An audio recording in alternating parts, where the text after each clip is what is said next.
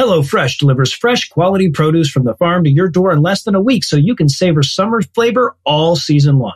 Get 16 free meals plus 3 free gifts with code AWFUL16 at HelloFresh.com/AWFUL16.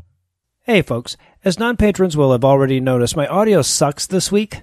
My main record was corrupted and we had to go with an emergency backup that was a much lower quality, so apologies for that, and we promise to have everything back to normal for you next week. She is way too excited in her delivery of this message about sending her kid away to die. And, talks about how great it's going to be.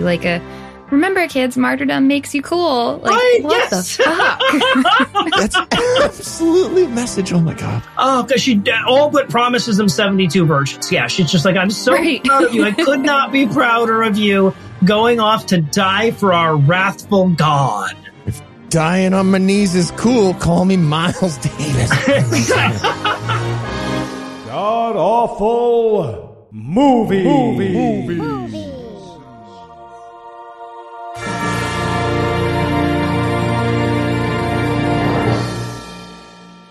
Welcome back to the GAMcast, where each week we sample another selection from Christian cinema in hopes of inoculating ourselves against Zack Snyder movies. I'm your host, Noah Lugeons, and sitting 700 miles to my immediate left is my good friend Heath Enright. Heath, welcome back. Thanks, Noah. Very excited. Excellent pick this week. Oh, yeah, no, I was real happy with this one. And Eli's off again this week, but we're excited to welcome in a new guest masochist. You may know Eve from her TikTok channel, Eve Was Framed, and if you don't, you should.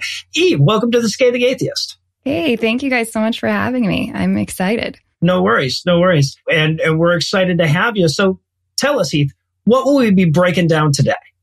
We watched The Lion of Judah. It's the story of the week leading up to the crucifixion of Jesus Christ, told through the eyes of animal society in Israel. Mm-hmm. And that animal society is full of racism. Boy, isn't it? So much racism. It's so much. It's shocking. This is a children's movie. This is animated. And it's not clear where this children's movie lands on racism exactly. But if I'm being as generous as possible, the movie is it's something like racial sensitivity training for kids who might be harboring animal-themed bigotry that they learned in the Old Testament. That's the best explanation of this. That's, the most, the other end of that spectrum is it's a way to indoctrinate your children into anti-Semitism. Yep. I'm going to go with that one. Definitely that, too. I was being really nice not mentioning that. Right. And Eve, how bad was this movie? This was a really bad movie. It was so bad. I think we could do a study on the lives of the kids that have watched this and directly link it to the amount of therapy that they are going to need as adults. Right? It's so bad. Very likely. Everything about this, over and over again, I just have in my notes, this is a fucked up cartoon, y'all. It's a cartoon. It's insane. It's a talking animals cartoon, right? Because there's adult cartoons and shit, but this ain't one of those. Right. Now, I'm always curious where our guests are coming from on these things. Eve, did you grow up watching Christian movies, or was this a whole new experience for you? Unfortunately, I did grow up watching Christian movies, but I have not watched any, I don't know, probably 6 or 7 years. So this was a really, really big reminder of what I have been not missing out on. Yeah. Right. No, I was really expecting, when you paused there, I was really expecting the next word to be traumatizing. This was a really traumatizing. Yeah. If we're being honest, yeah, it was triggering, to say the least. Yeah. Yeah. So is there anything that you guys want to nominate this one for being the best at being the worst at? I have to go with Best Worst Charlotte's Web remake, because that was the vibes that I was getting from the characters. Very much. This was Christian Charlotte's Web, I guess. It was EB Extra White. Absolutely. Really racist. Shocking. So, okay, I was going to go with Best Worst Recycled Backgrounds. Okay, so apologies for dropping kind of a video game nerd term here, but if a movie could be a Metroidvania, that was this movie. So, okay, I play VR games, play a lot of old games and shit. I'm a retro gamer. Back when they couldn't fit whole games into the cartridge, what they would do to make up for that is they'd send you back and forth across the same environment, but but now it's a shooter. Oh, but now it's a stealth game. Oh, but now you're a wolf looking for fucking tears for an hour and a half. Sorry. They did that in the movie. That's exactly what they did. Over and over again in the movie, they're like, okay, but now they're sneaking through and it's nighttime. It's totally different.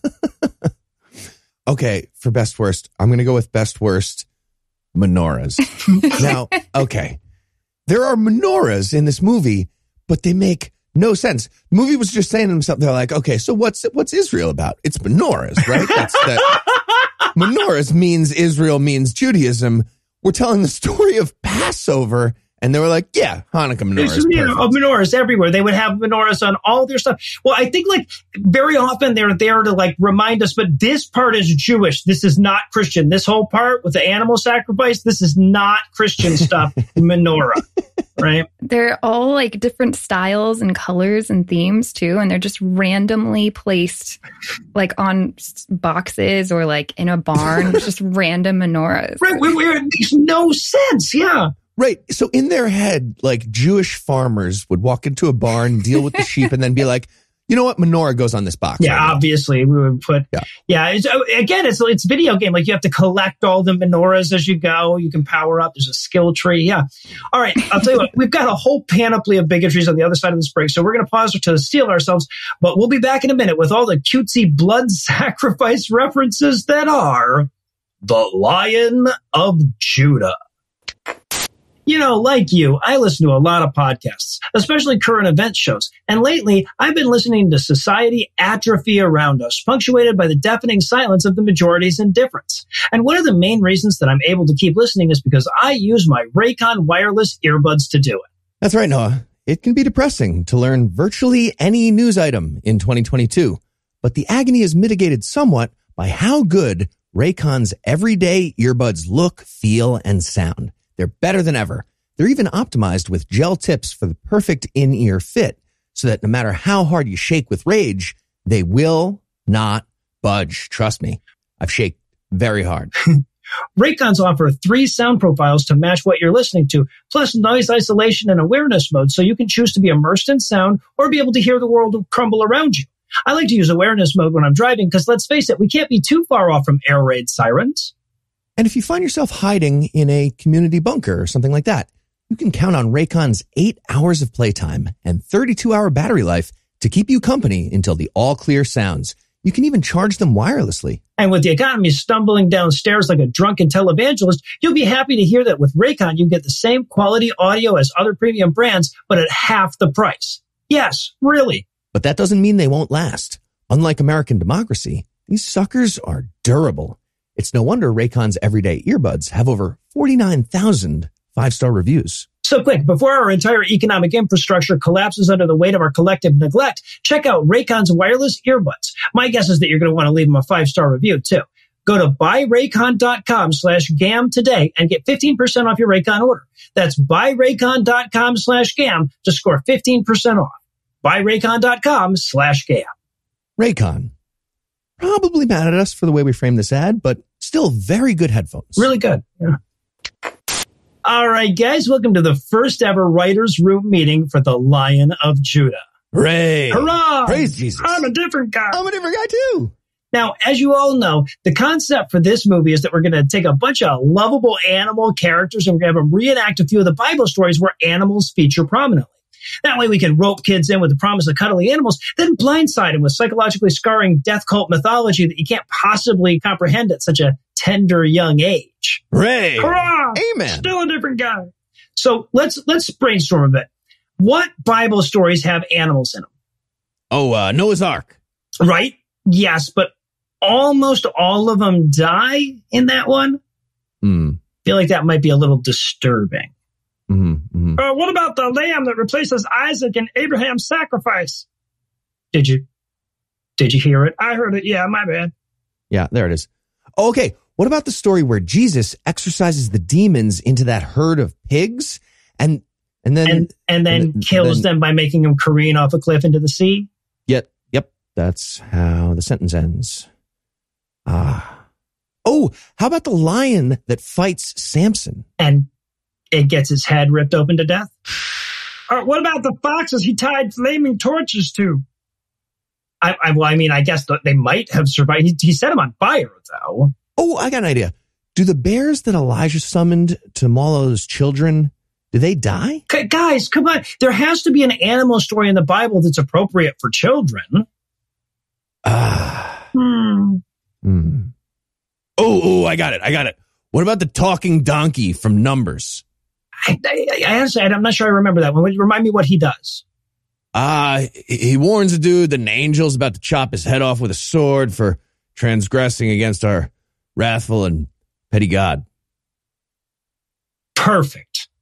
This movie's going to be awesome, right? And we're back for the breakdown. We're going to open up with some biblical parchment credits. Basically, so we're going to sketch out all the various characters at this point, and they're all like 4 pen strokes from copyright violations. Yeah, and there's this weird Disney Arabian Nights music playing in the background that's clearly not actually Disney music, but it's trying to be. Yeah. It's like 4 notes off of a copyright violation. Yeah. Right. I recognized, of course, Bruce Marciano's name in the credits and got all excited. And I'm like, wow, I'm just so deep into my nerdery at this point. That's the guy that plays Jesus in all the Encounter movies. And this, right? And once again, he's voice of Jesus in this. I don't know how the hell he managed that, but I didn't catch him in the credits, but as soon as Jesus started talking, I was like, that's Bruce Marciano from all of that's even worse. Oh, God. It's the guy. It's that guy. We've watched so many movies with him. He's the worst. Oh, man. I don't know if you guys caught it, but one of the producers' names was Michael Scott. And I just pictured that it was the actual Michael Scott from The Office that helped produce this movie. And it made it make so much more sense. Yeah, no, I spaced so much. The racial sensitivity training. Yeah, Larry Wilmore has to deal with it. 100%. That makes a lot of sense. Of course, there were also real actors in the fucking credits, which was sad. Yeah, they had like Ernest Borgnine is one of the main voice actors. He was Marty. Ernest Borgnine. Michael Madsen. I was like, wow, this is weird. But also, might as well be Chuck Norris's son. Clint Eastwood's son is in it. Scott Eastwood, right? Yeah, Scott Eastwood. It's fucking sad. So eventually these credits resolve on a nail that looks for all the world like a giant stone butt plug when we first see it. 100% it does. My note to myself was like, oh, that's a nail. when they finally like pan and zoom enough that you're like, okay. All right, now this makes way more sense. This is a children's movie. What's happening? Hey, I'm just going to go ahead and say it. If that was a butt plug, not the most disturbing thing in a children's movie of this film. No. That's true, sadly. That's true. It was going to get worse for kids either way. Now, okay, but this nail is being used to nail up a chest, not a savior. Right. So we see a chest nailed shut and then it's thrown in the back of this mule cart, which heads into town. At this point, we zoom into a barn filled with wacky animal characters sleeping. We're going to spend, I'm going to say conservatively, 11 minutes of this film on these animals sleeping, right, at various times. It may be more, maybe even more. Yeah, I might be undershooting that at 11 minutes. I like the music that we get at this point. It didn't line up at all with what we're watching, but it was like the music of an 80s sitcom about Jesus making it in the city. You know, that like Perfect Strangers theme about Jesus somehow. Yeah. So we're watching all these animals sleep. The cow accidentally bites the pig's tail in his sleep, and that causes a Rube Goldbergian series of shenanigans. That was a very weird part, too. And I don't know if you guys caught it, but right before, the horse inhales the rat's tail. Like they're all sleeping and breathing in each other's tails. And it looked so suggestive, like the cow being tempted by the pig's tail. And she's like, no, stop. And then bites down. That was a sign of all of the weirdness to come, for sure. There was definitely a Adam and Eve, not Adam and Steve feel to it now that you mention it. Yeah. Right? Yeah, I wasn't onto it yet, but you're right. That should have tipped us off.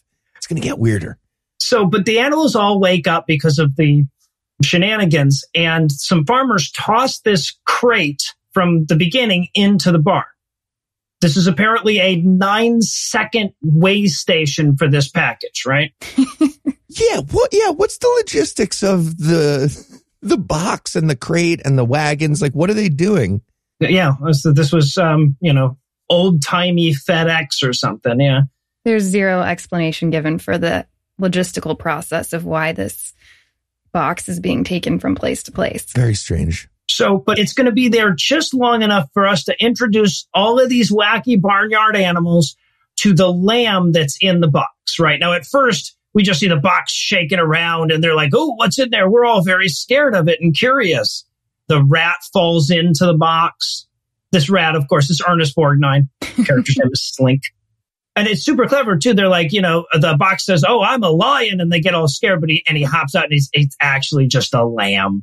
It wasn't a lion at all. Bum, bum, bum. Right. And then we get a dance battle? A one side of a dance battle? Yes. Yeah. Uh-huh. That was painful to watch. And also, can we just acknowledge that Judah the lamb does not look like a lamb? It looks like a Gorgonite from Small Soldiers, like Archer the Gorgonite. Like 100%. I saw the face and I was like, why does this look so familiar? And immediately had to go to Google and I was like, it's Archer the Gorgonite in lamb form.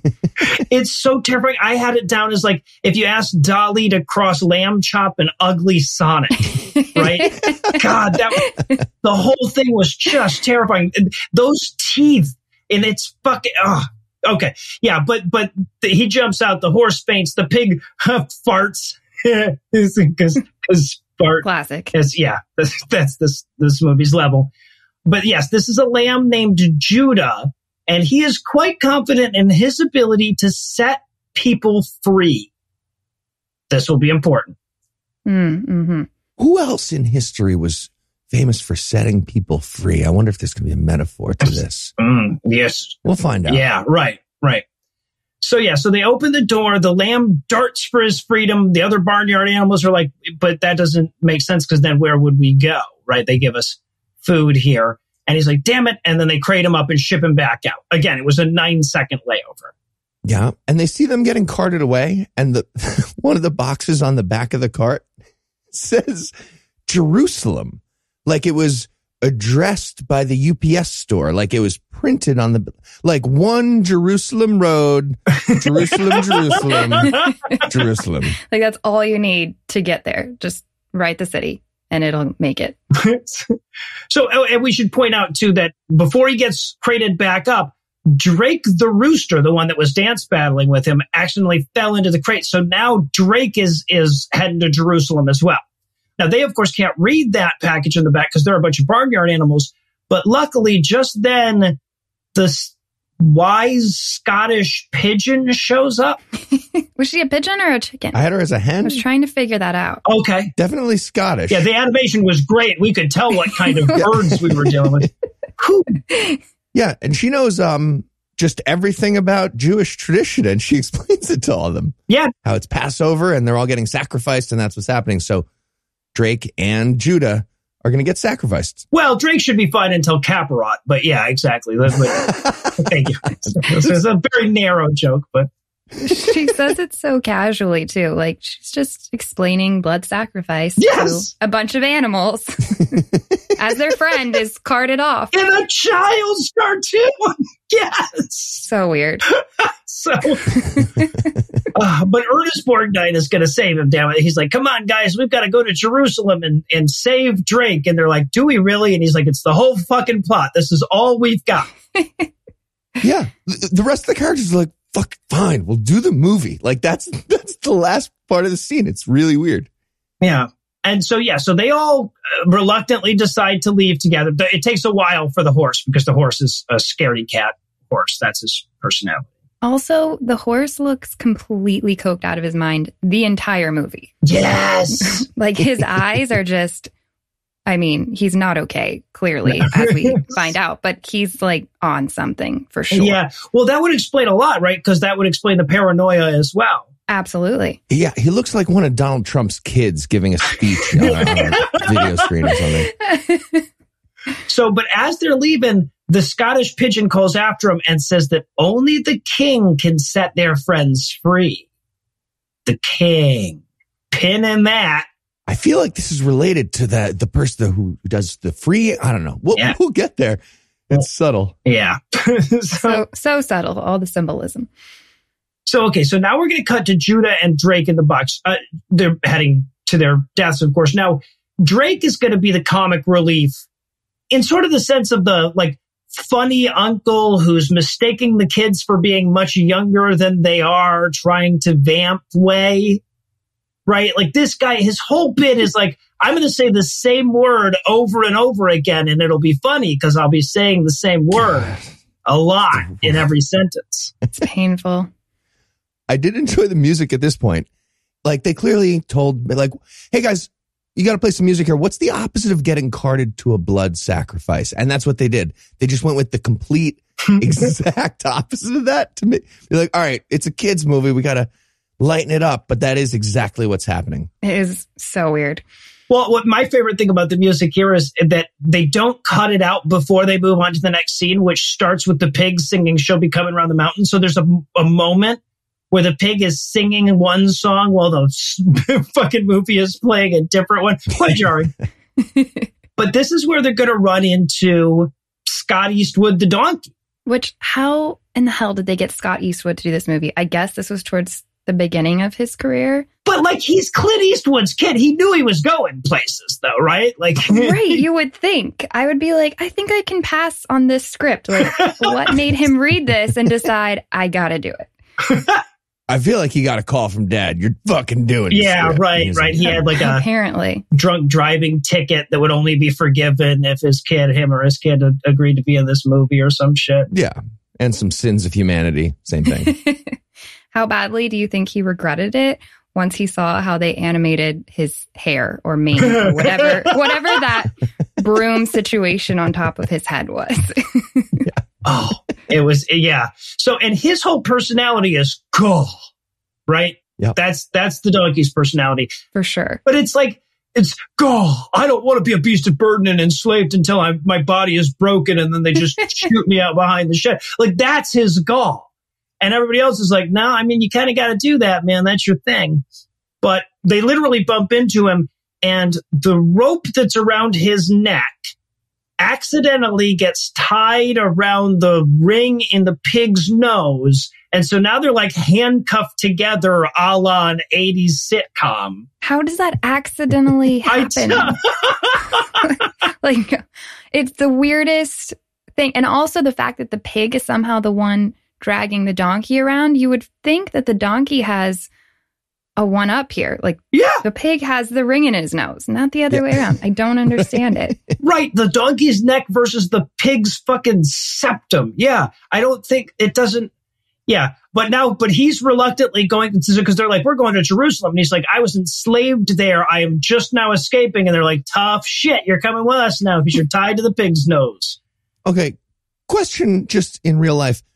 Do donkeys get tied up with a rope in the format of a noose? Is that normal? Or is that just a terrifying glimpse into the life of the animators? It was most definitely a noose. This is what rope looks like around a neck anytime. Yeah. Good point. All right. So Judah and Drake, Judah the lamb and Drake the rooster, make it to Jerusalem. And they're put into a room with all the other doomed sacrifice animals. Now, Judah, of course, his whole thing is that he's going to set people free. So he explains to all the other sacrificial animals that he is going to set them free. He really has a thing for setting animals free, clearly, as we learn. He gets like weirdly excited talking about it, but then proceeds to not do a whole lot for a while. Right. Yeah. And then just kind of waits for that to happen. He's going to be out for a while. Wow. It's a lot like Jesus. Yeah. It's a lot like Jesus. So meanwhile, the gang arrives in Jerusalem and they see this crossroads, and it's really impressive. Like, you see that and you're like, wow, they really went all out on the CGI. We will spend the rest of the movie in this crossroads. We will revisit this crossroads like 37 times in this film. So, but they all get there. They're very scared of being in the big city. And then we cut back to the animal sacrificial dungeon that is part of this children's movie, where Drake is singing and everybody, including us as the audience, wants him to shut the fuck up. It's so bad. It's so annoying. And he only knows one song, I guess. Right. Yeah. We hear him singing Nobody Knows the Trouble I've Seen a couple of different times. Like, it's a good, like Louis Armstrong. I like it. But like, Maybe don't sing a song about slavery in your Bible story for kids. I don't know. While you're being outright racist, like the entire movie. You're about to ramp up the racism too. Yeah. Yeah. No, it gets worse from here. And of course, the Drake the chicken has to do his one joke where he says the word over and over again. There's these two pigeons that are trying to explain to them that they're going to be martyred now for the Jewish faith. And that's actually a really good thing. And Drake is going, martyr rhymes with tartar. Martyr. Now it's funny because I said it 5 times, right? Rule of 5s? Yeah, I think this movie holds the record for the most amount of times the word martyr is said in a 30-second period. They are just going all in with the extremist childhood indoctrination. Like, no shame. No. We're just going to say martyr until you think it's a normal word to use every day. Yeah. Yeah, no, I wrote my notes. Martyr does rhyme with tartar. It's funny because it's true. Yeah.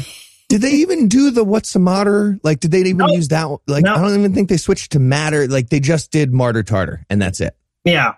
Like 100 times. Over and over. So the gang enters the gates of Jerusalem now.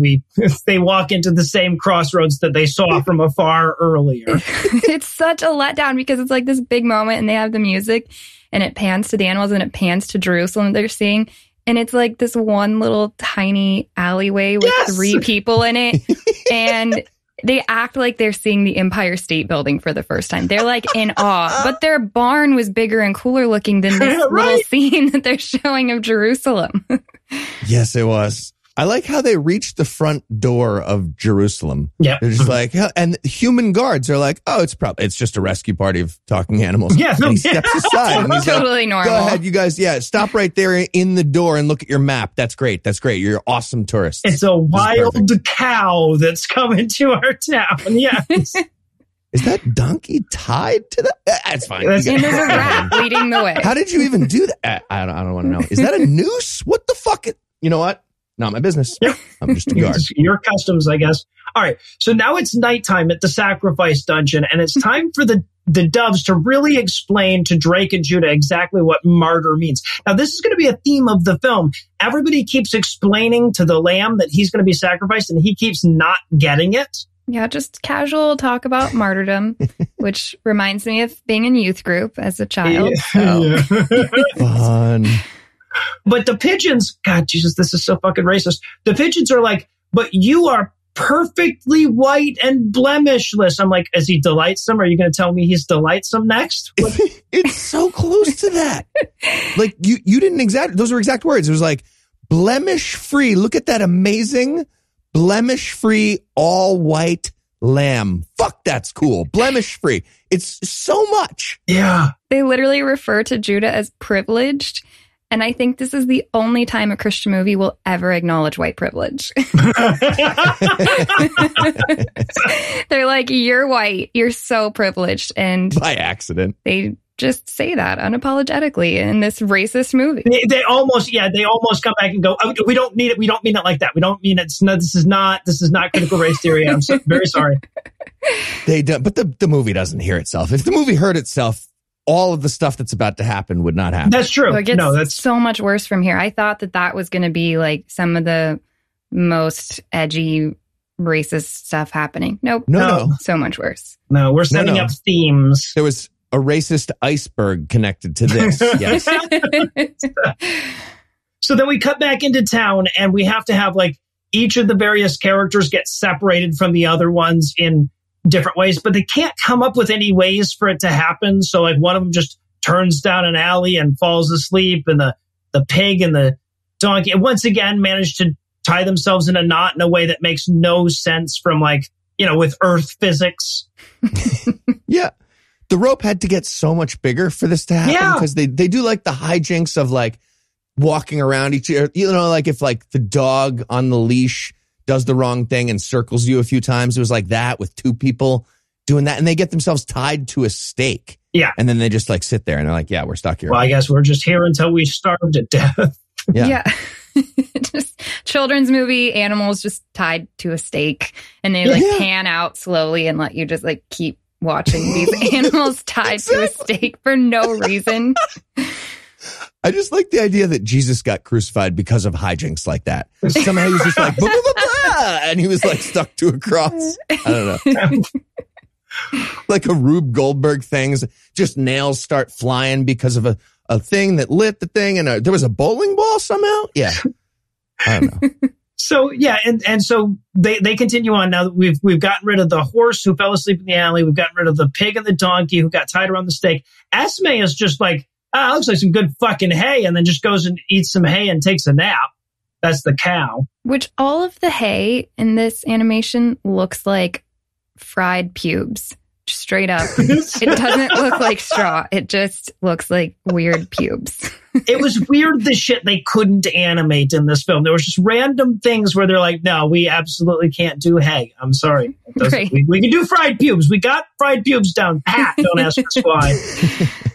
But then finally the rat, Ernest Borgnine, the rat, is all by himself. He realizes that there's nobody behind him, and there's a crow that's trying to kill him, so he has to run and hide in a little crack in the wall. All right. So this movie's racism in the last scene or so got way more explicit than I think any of us were prepared for. So we're just going to pause to recalibrate for a minute, but we're back in a flash with even more of The Lion of Judah. Hey, Heath, are you doing something highly impractical to figure out what coffee to buy? What? No, this is that practical. Is that an MRI mission? You know what? I'm going to skip right past it. Okay. Why don't you just try Trade Coffee? Oh, what's Trade Coffee? Trade Coffee is a great way to get amazing coffee from independent roasters chosen by a team of expert coffee tasters. They sample thousands of different coffees and keep 450 varieties at any moment, fresh and ready to ship straight to your door. They sent us a roast by Necessary Coffee with beans from Ethiopia, and Lucinda was a huge fan. Notes of caramel and stone fruit. Ooh, that sounds pretty good.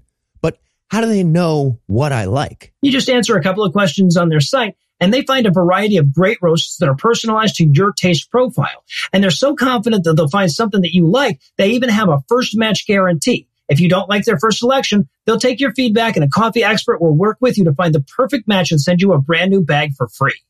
Okay, I'm in. How do I sign up? Right now, Trade is offering new subscribers a total of $30 off your first order plus free shipping when you go to drinktrade.com/awful. That's more than 40 cups of coffee for free. Get started by taking their quiz at drinktrade.com/awful and let Trade find you a coffee that you'll love. That's drinktrade.com/awful for $30 off. Drinktrade.com/awful for $30 off. Got it. Is it an e-meter? This is Kona coffee. It might have volcano demons, Noah. Oh, it's possible. Oh, okay. And I want to meet Kirstie Alley. No, you don't. No, I don't. Good point. Okay. Welcome back to the writer's room. Hurrah! Praise Jesus. Third guy. Fourth guy. First guy, hurrah again. Just following up. Okay. I feel like this is going to get cumbersome. Third guy, fourth guy, go ahead and take lunch. Nice. Chick-fil-A, buddy? You know it. All right, later, nerds. Okay. Love Chick-fil-A. Bye. Okay, so just to be clear, not hurrah. Okay, so somehow we landed on writing the story of the donkey that talks from Numbers who warns the guy that an angel is about to chop off his head with a sword for transgressing against our wrathful and petty God, and it's not going well. Oh. So, no hurrah. Hurrah rescinded? Yes, hurrah rescinded. I was looking at the last scene.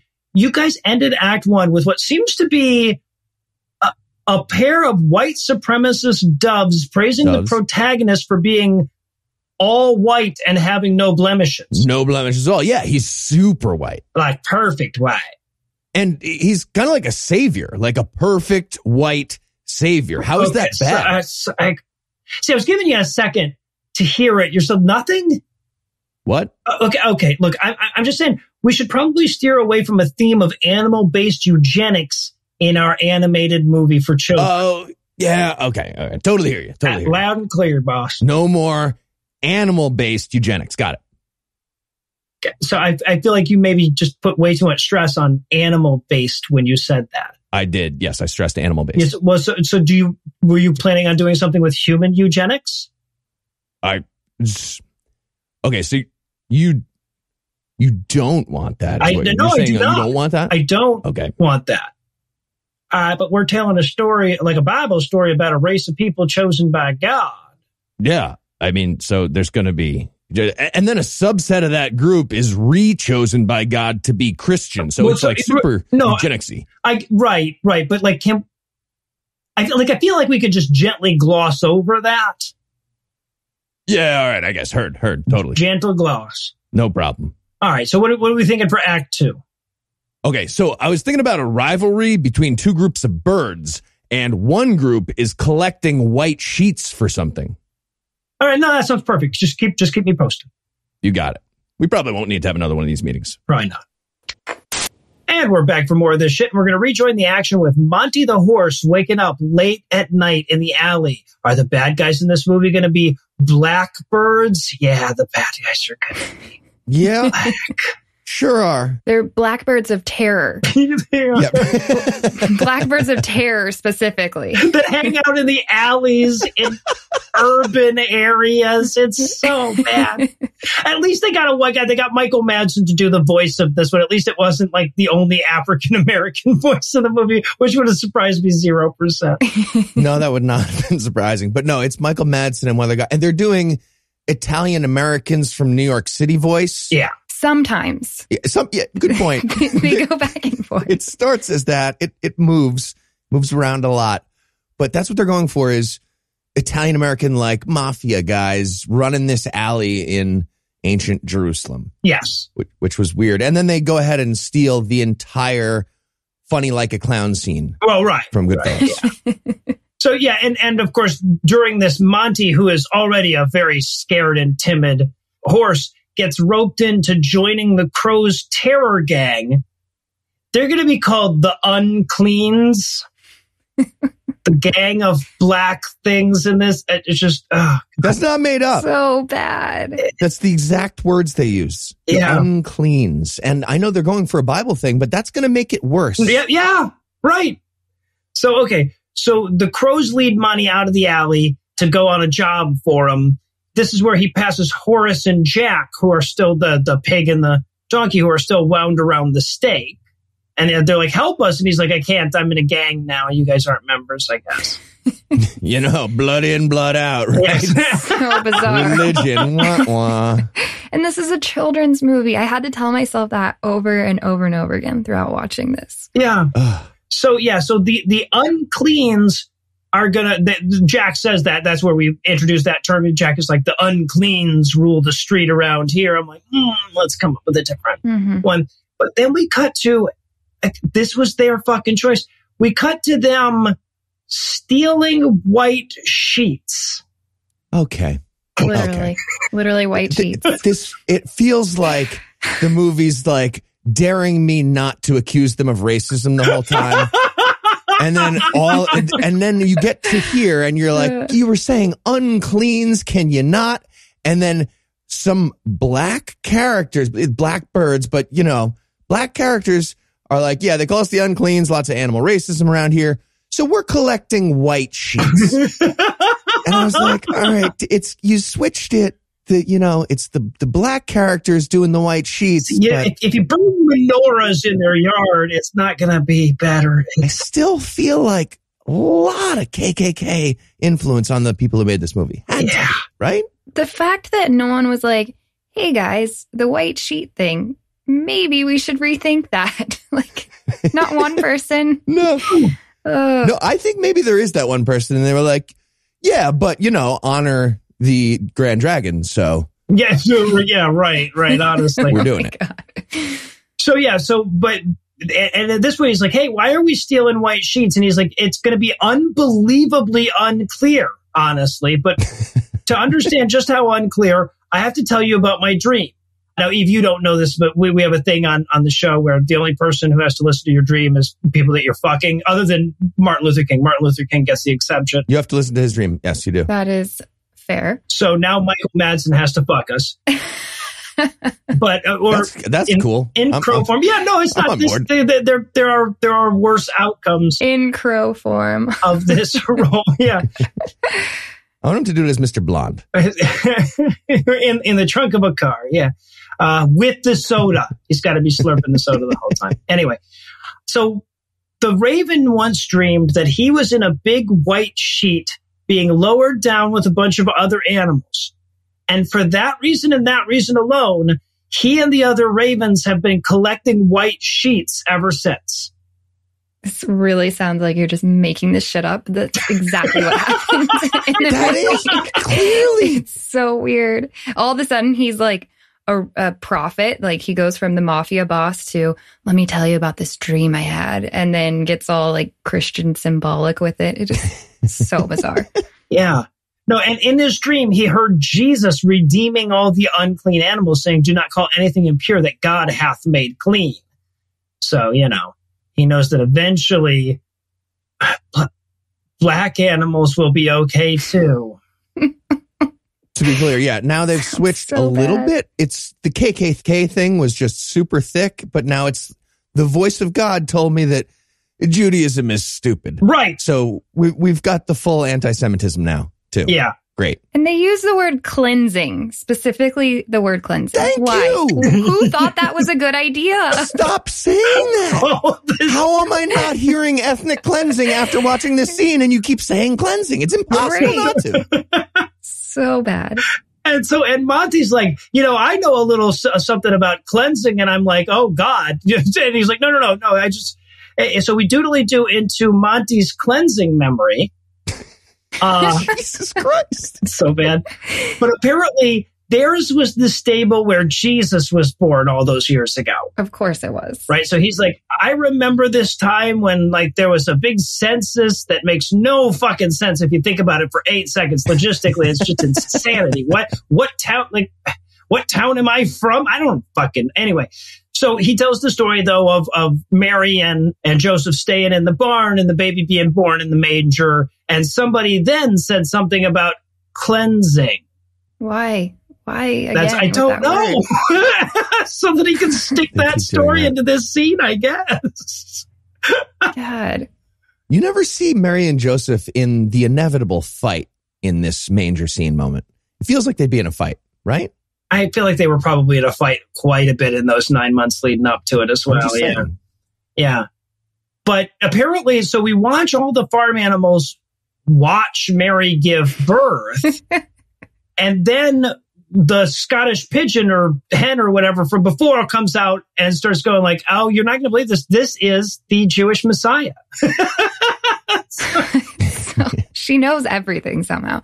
Also, I love that they're supposedly watching Mary give birth, but the only sound you hear are actual crickets chirping in the background. Yes! Like, blood sacrifice and martyrdom is totally fine for a kid's movie, but we draw the line at the sound of a woman giving birth. So we're just going to give you crickets chirping and all the animals' jaws dropped. Well, I think Jesus was too nice to her on the way out, right? Like he was probably very thoughtful about, so... But anyway, and this, of course, leads to, in my opinion, the only good joke in the movie. Drake the pigeon says, he is the lamb that will cleanse them all. And Drake the rooster goes, wait, Mary had a little lamb? And I'm like, okay, that's pretty good. That was solid. It was good. Wordplay. Credit where credit is due. Nailed it, movie. I didn't forget the racism thing. You were doing a whole lot of it. I didn't forget, but that was good for a second. And then, so we haven't talked about this up to this point, but this movie has an insane amount of padding in it, right? Like every establishing shot is a minute and a half. We'll just cut away to a song for no fucking reason. They were desperately trying to get to an hour and 23 or whatever it was they got to. Yeah. You don't get an 83-minute feature-length movie without a little bit of padding. Right, yeah. It's mostly padding. The weird part is they skip through so many important scenes. Like even the manger scene, that was so fast. And now, as you see, they're going to spend so much time on irrelevant moments. Yeah. Right. Yeah. No, you're right. We go through the birth of Jesus Christ of Nazareth in 30 seconds. And then we get 2.5 minutes of musically watching the gang sleep. Straight up just sleep and terrible music. Oh. I did enjoy how the pig was sleeping at this moment. So this is the pig and the donkey still tied to that stake, right? Mm-hmm. So the pig's doing the pig's like me on an airplane. I fall asleep and then I start like nodding off in directions and I like headbutt the person next to me by accident and I feel so embarrassed every time and I can't do anything about it. I need to tie my forehead back to the chair somehow. I don't know. Did you guys hear the lyrics to the song that's playing in the background as they're all sleeping? No. There's one point where it goes, "Carry me, let's run away to the gates made of pearl." It's literally them singing about like wanting Jesus to just take them away so they can just drink the Kool-Aid and go off to heaven together. Yeah. It's so bizarre. That's awful Jim Jones, isn't it? Right? So after 2 solid minutes of watching cartoon animals sleep, eventually Slink wakes up and he thinks he hears Drake, so he wanders out into the alley, but then the uncleans attack him. Right? Why wouldn't this just be the beginning of the scene? I don't know. We got 19 minutes of sleeping animal montage. Just go to the next day. Like, we'll get what happened. Right. We'll, as the audience, understand that it's the next day and a new thing is when happening. He rubs sleep out of his eyes, we'll be like, there was night. Yeah. Oh. And we only get like 10 seconds of this escape scene. Well, right. Yeah, right. So Slink escapes into a fucking platformer, apparently, right?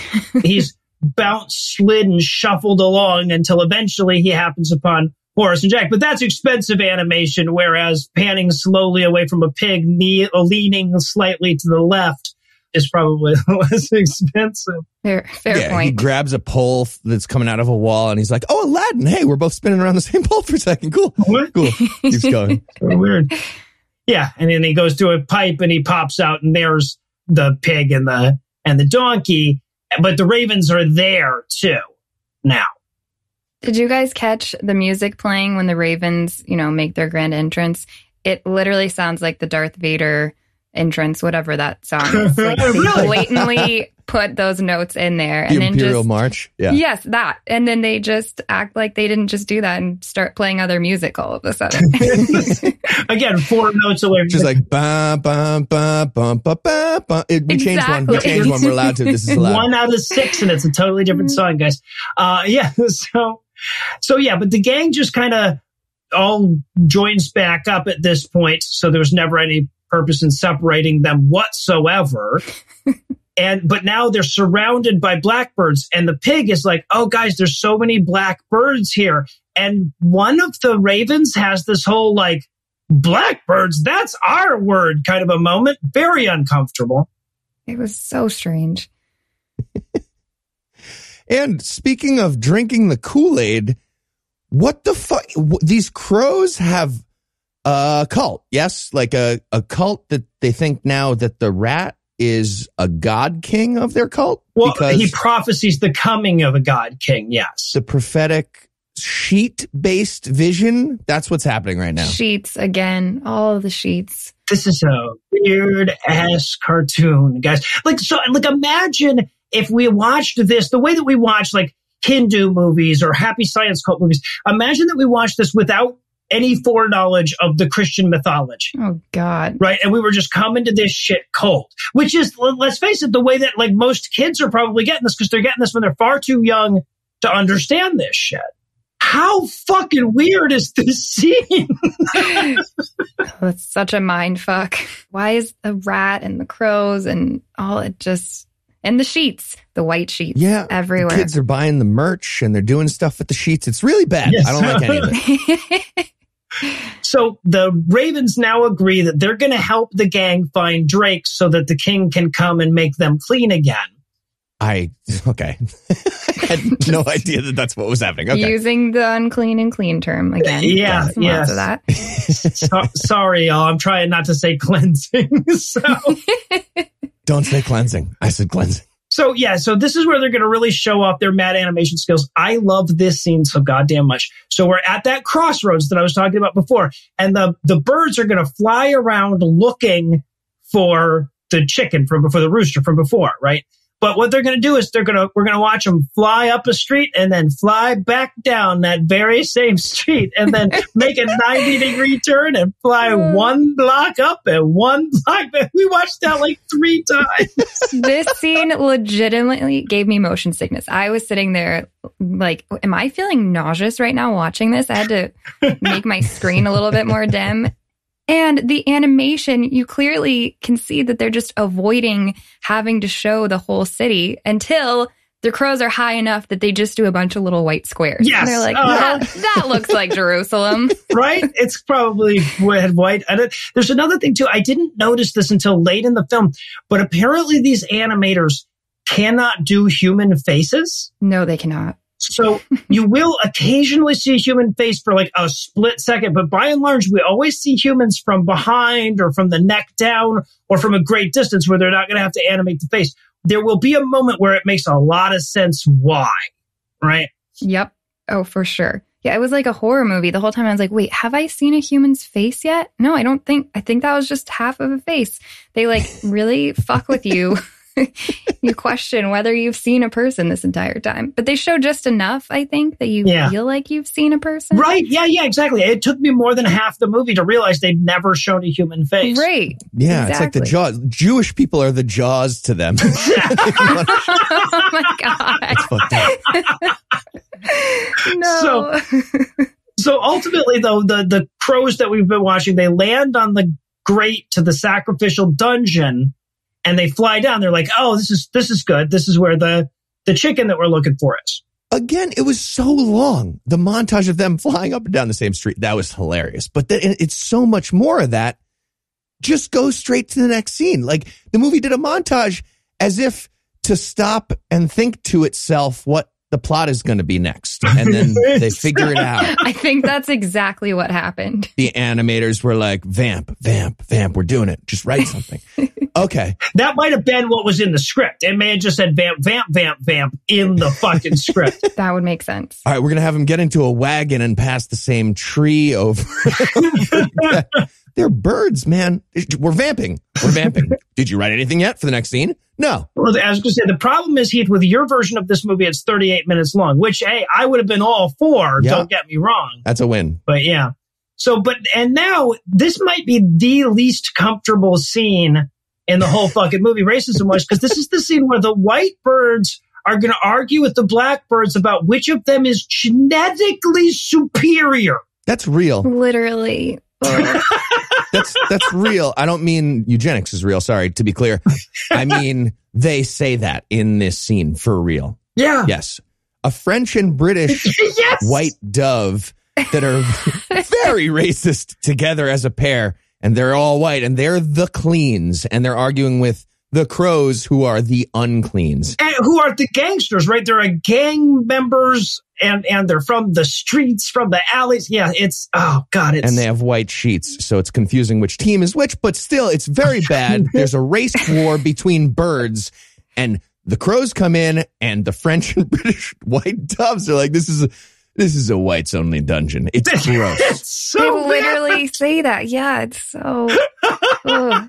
Again, for a children's movie. This is a real fucked up cartoon. Yeah. So, and this is, of course, where they hear Drake and they're like, oh, we recognize your voice as the rooster we're looking for, apparently, somehow. We'll be back in the next scene to save you. So then we get, I counted, I timed this, 25 seconds of, and then it became night as an establishing shot. Like this is the moonrise. We go outside of town and watch the sky darken and the moonrise for 25 seconds. I remember watching that scene and I'm like, okay, it's night. And I'm watching and watching. And then I go, the moon is just now coming up. And then it keeps going. It wasn't just like, oh, there's the moon and it's nighttime now. It's like, oh, very slow, very slow. Exactly, 25 seconds. Yeah, no, we had to sit there while they thought, okay, what else is night? The moon. Moon happens at night. We already did moon. Cue the moon. So, it's good. We're doing the moon. We need another thing. Just do your next scene. So, but it's that night we're back in the sacrifice dungeon. And then we should point out, of course, as we mentioned earlier in the review, this is like, there's a conspicuous menorah just sitting on top of the box that Judah and Drake are stuck in, right? Just like a little background reminder. As if to say, this is a Jewish sacrifice, not a Christian one. So the gang comes in to save Drake, and the racist doves are so disgusted that there is a pig in their sacrifice dungeon Right, because unkosher. To be clear, these are Jewish Nazi doves. That's what we're dealing with. And they literally say, this is unkosher. They say unkosher. Yep. Yes, they do. Oh, so bad. All right. So the guy they need to rescue, of course, he's still in the crate. So they need Monty the timid horse to kick the crate open, but he kicks Slink by accident. Slapstick in the sacrifice dungeon, guys. Classic. Pratfalls, slapstick stuff in the eugenics dungeon. Yeah. The gang, like, at this point, they're like, yeah, okay, we'll circle back to the animal eugenics in a minute, white doves. Thank you. We have to kick open this thing, but we will revisit this. And they do. Yep. Yes, they do. Yep. Many times. That they do. One could say it was the plot. Yeah. It's the plot of the Bible, too. So yeah, well, what are you going to do? That's fair. Yeah. Fair enough. So, but now the guards have heard him. They have to go quick. So Jack the donkey, this is Scott Eastwood's character, he kicks open the crate and the whole gang escapes. Now, the music that's playing, I guess there's something about freedom in it or something, but lyrically, maybe it makes a little sense, but musically, it absolutely doesn't. No. 0 sense. It's like they told En Vogue to improvise based on the phrase animals running as best they could. Oh my God. And the funky divas were just like, I don't know. Yeah, that weird dance beat just comes on, and then the lyrics don't match the music. None of it makes sense. No, I wrote in my notes, is your jukebox on random? Is that what we're going? It's like, what? Oh, Free Your Mind would have been perfect. It's fine. It's fine. So they get out of town, but just then they realize that Judah the lamb isn't there. They've got Drake, but Judah stayed behind to release all the other sacrificial animals as foretold by the great prophecy in the kids' cartoon. He's freeing them from Judaism. Yep. That's what's happening right now. That is exactly what's happening, and they're hugging him for it. And he goes to free the Jewish Nazi doves, but they refuse to leave. Yeah. They're like, that was the best part. We're the Lord's chosen. We're not leaving. This sacrifice it's a God thing. We're awesome and white and Jewish. We're better. Yes. And of course, before he can get everybody out, the guards show back up and he gets caught. Right? The guard's like, oh, it's you, the lamb, causing a bunch of trouble. So he grabs the lamb again.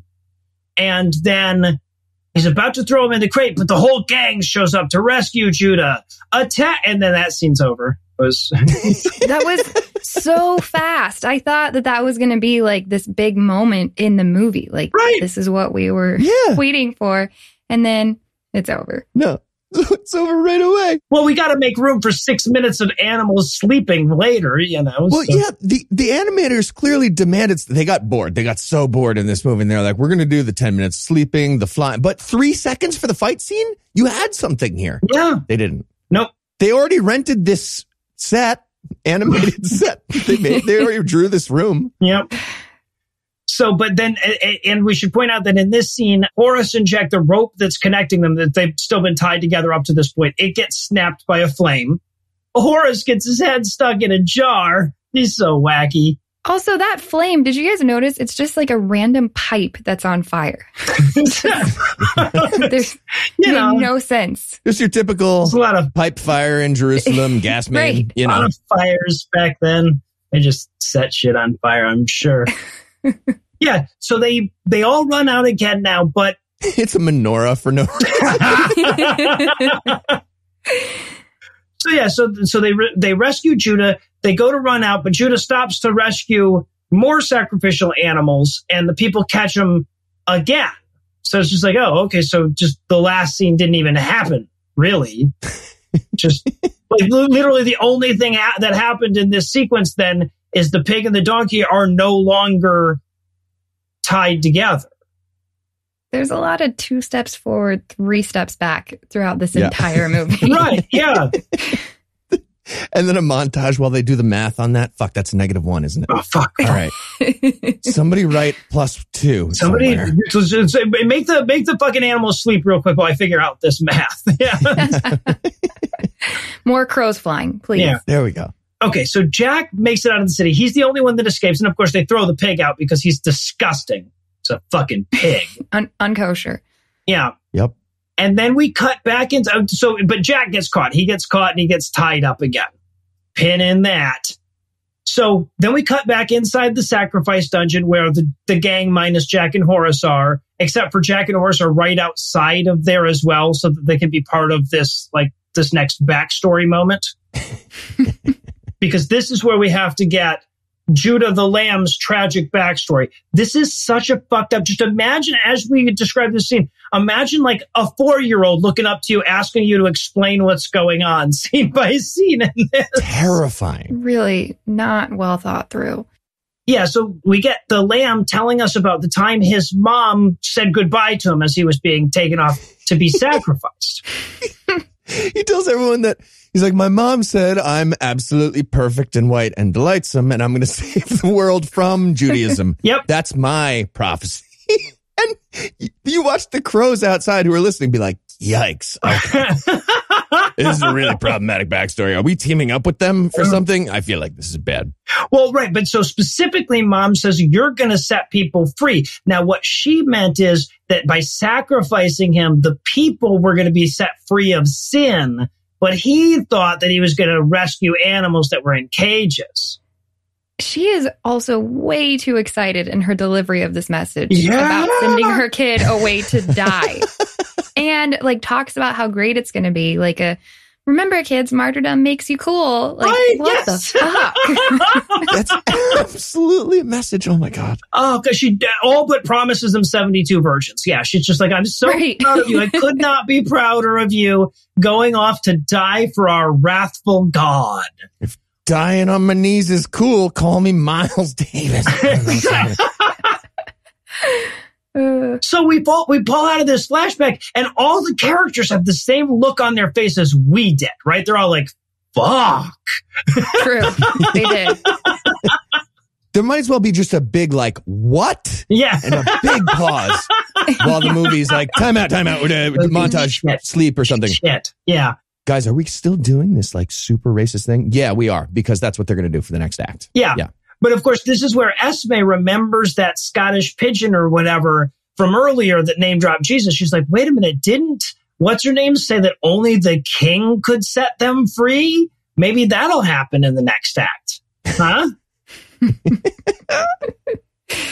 And then there's this fucked up moment where Slink tries to explain to Judah what it means that he's going to set people free, and Judah just keeps not getting it. This is like the second of 4 times that'll happen. Yeah. Oh, my God. In fairness, he's trying to describe a blood sacrifice where you die for humanity's sins as a lamb. And he's like, I don't get it, man. It's going to be, and the lamb is a kid. I'm a child. If I was the audience of what you just told me, that would be crazy, right? Yeah, and then Jack gives this like weirdly nihilistic speech about how humanity is beyond redemption and there isn't a good enough man to bring them back from the brink. He got so dark, like very, very dark. And he even says something in there along the lines of, I don't have a heart, which is straight out of The Wizard of Oz, the Tin Man. Oh, yeah. He's like, right. I don't have a heart. I have ropes for a heart. What the fuck? A noose. I have a heart noose. I have a literal noose. Yeah. Creepy. It's such a shitty setup, too. It's so obvious. It's like, he's like, I'm, the very logical atheist donkey, and I will never believe in God unless, I don't know. He gives me a heart. There was somebody who could fix my heart. ...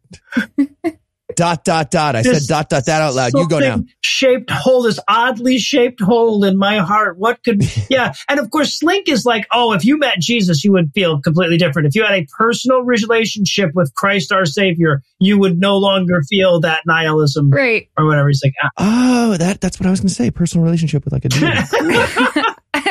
I love that Slink is talking about Jesus and explaining him to Jack and talks about how he's met him and he's very kind and noble. Well, the only time that we know of that Slink has met him, Jesus was a newborn baby and he was kind and noble. Right, he was how did you get that? A noble 5-hour-old. Yes. What? Right. I mean, most infants are kind, I guess, and that they can't do anything else. Never had one cut me off in traffic. Yeah. So. Right. I love the idea that this newborn baby was like sitting up high on a big chair or like smoking a cigar, arms crossed, doing power moves that whole night. Oh, shit. Yeah, no, it does imply that Slink has met asshole babies before, doesn't it? This one is kind and noble. So This is a weird cartoon. All right, well, I'll tell you what. Jack's about to go off on a monologue about the evils of slavery. I need another fucking break. But first, let me give Act 3 the hard sell. Can't Jack overcome his cynical refusal to love Jesus in time? Will this children's cartoon include graphic depictions of capital punishment? Will Judah's teeth haunt my nightmares for the rest of my goddamn life? Find out the answers to these questions and more when we return for the traumatizing conclusion of The Lion of Judah. You know, those big wireless providers are a lot like Republicans. They suck? No. I mean, yes, but that's They're not... lying to the masses in a flagrant attempt to enrich themselves? No. Well, I mean, still, yeah, but... Right. We should them with an until they can't anymore. Please stop guessing. See, like the GOP, big wireless providers want to narrowly define what constitutes a family. Would have taken me a while to get there, yeah. Yeah. So, but luckily, Mint Mobile remembers that families come in all shapes and sizes. That's why they decided to shake up the wireless industry with a brand new modern family plan. Each line starts at $15 a month, and you only need 2 lines to get started. No matter how big or small your family is, you deserve to save on your wireless service. And now you can do it without sacrificing on quality. Before I switched to Mint Mobile, I was paying more than 3 times as much for service that was no better. That's true. Whether you're buying for one or a family, Mint Mobile gives you the best rate. And at Mint, families start at just 2 lines. All plans come with unlimited talk and text, plus high-speed data delivered on the nation's largest 5G network. Plus, Mint Mobile's modern family plan lets you mix and match data plans so everybody gets the amount of data that's right for them. Use your own phone with any Mint Mobile plan and keep your same phone number along with your existing contacts. Switch to Mint Mobile and get premium wireless service starting at just $15 a month. To get your new wireless plan for just $15 a month, including the modern family plan, go to mintmobile.com/GAM. That's mintmobile.com/GAM. Cut your wireless bill to $15 a month at mintmobile.com/GAM. Mint Mobile, because your wireless provider probably wants to overthrow the government and replace democracy with a petulant man baby. I feel like we've taken that analogy too far. Republicans shouldn't be allowed to... He could have said vote. You don't know. You don't know. Maybe I said vote. Okay. Welcome back to the writer's room. So you didn't like the white sheets? I feel like he didn't like the white sheets. Feels like he didn't like them. You know what? Second guy, why don't you take lunch too?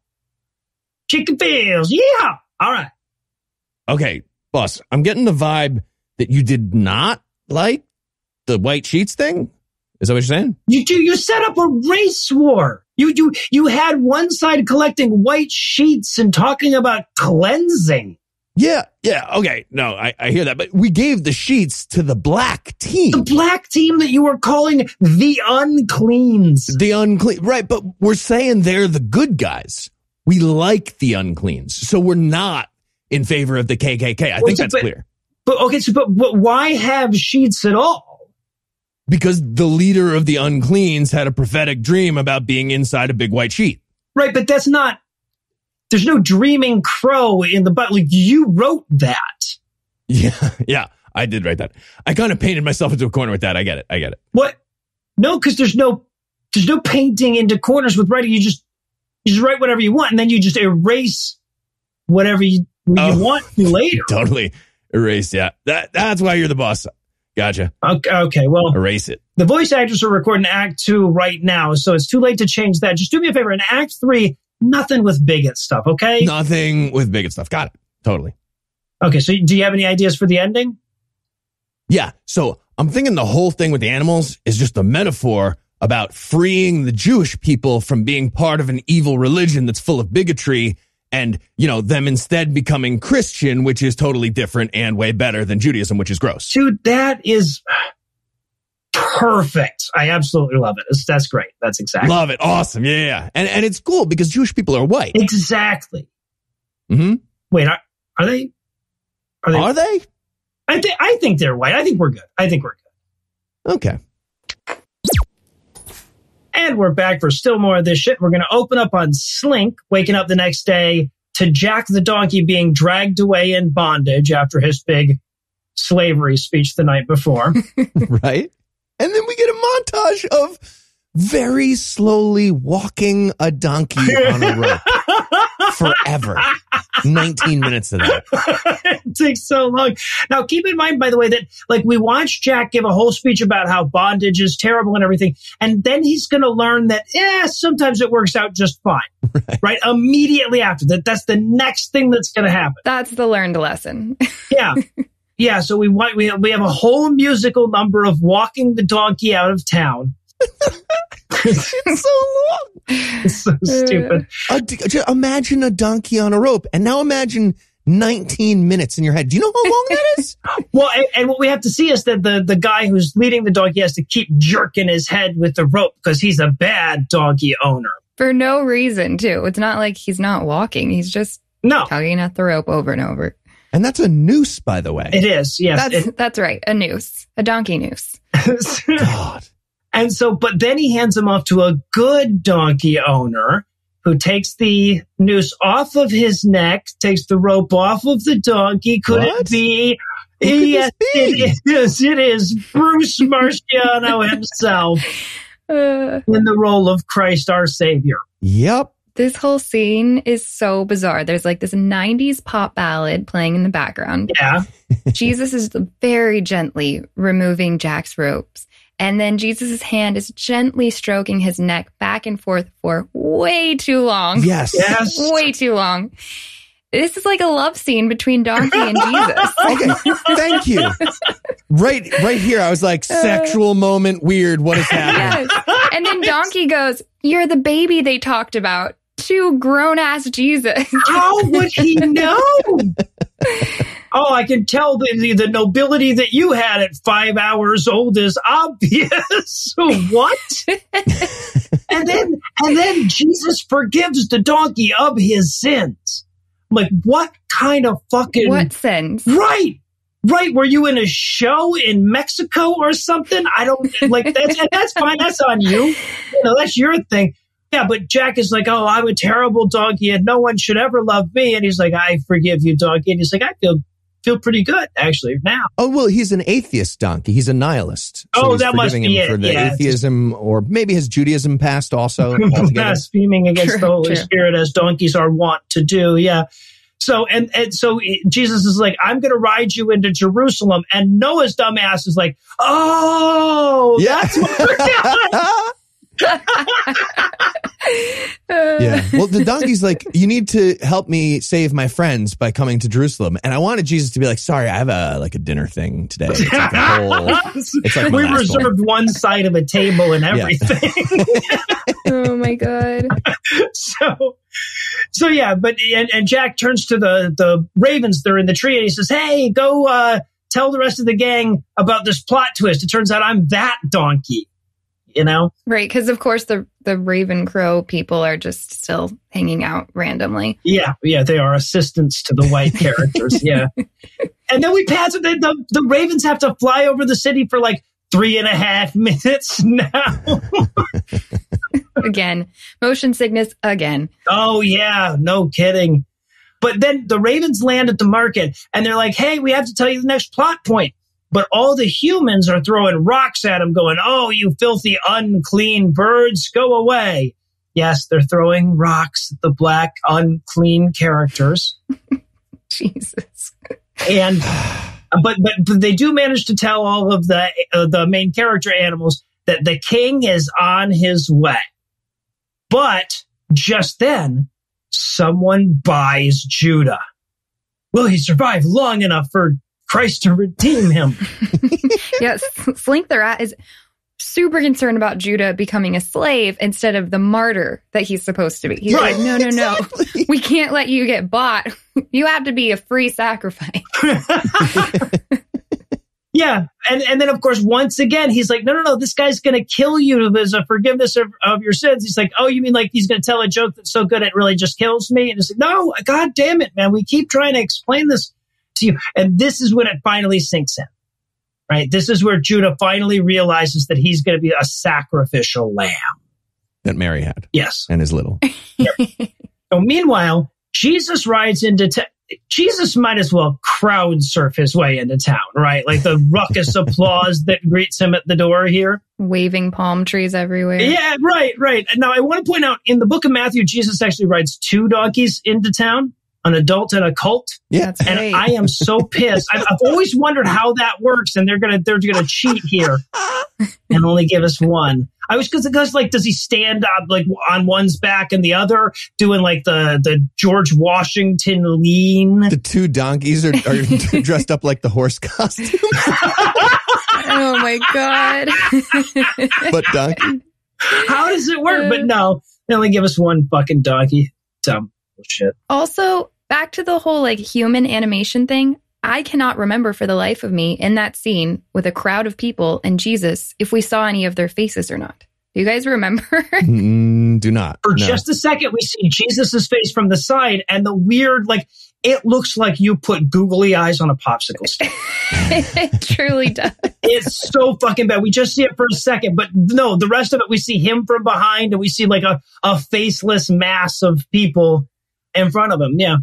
And Jesus pets the pig. I feel like he wouldn't pet the pig, right? So anyway, but yeah. So we cut back to somebody buying Judah. Jesus meets the pig. I feel like he's going to banish demons into him, send him off a cliff or something. He doesn't. They never pull the trigger on that one either. Oh, and this is when we get the table flipping thing, right? Yes. This is where we get Jesus's famous temper tantrum. Yeah. Which escalates so quickly. Literally in the same scene, Jesus is like super chill, riding the donkey. Everyone's waving stuff. And he goes crazy. Like, I don't know if you guys remember the animation. His arms were just like waving wildly in the air. Like a rock'em sock'em robot he's flipping these things over. Yeah. But in a really stiff, like, it looks like a Sims that's wearing robes. That's like, my wife fell in the pool, like just wildly waving around. And tables are flying, but you don't really see his hands like make contact. It's just very the animation is never worse than it is in this moment right here. And also, like, they don't build up to it in any way. So it's just all of a sudden he just walks in. He's like, "Hey, little piggy, why you're just swell. Table flipper table." Right. And nobody, so he goes, this is the temple, and he's mad that they're selling stuff in the temple that's like somehow bad. Yeah, the money changers. Yeah, that's who he's supposed to be going after. Right. But they're selling doves too there. So he flips some table. Nobody was just going to be like, "Hey man, fucking stop," and just like grab him and like take Jesus away. That's what should have happened. But yeah, he flips a bunch of tables, and in the Bible anyway, it's his big moment. But I love that the big moment for Jesus Christ is the same as losing a game of Monopoly. That's his big thing, is like, fuck this. That's exactly how it comes across. Yeah, exactly.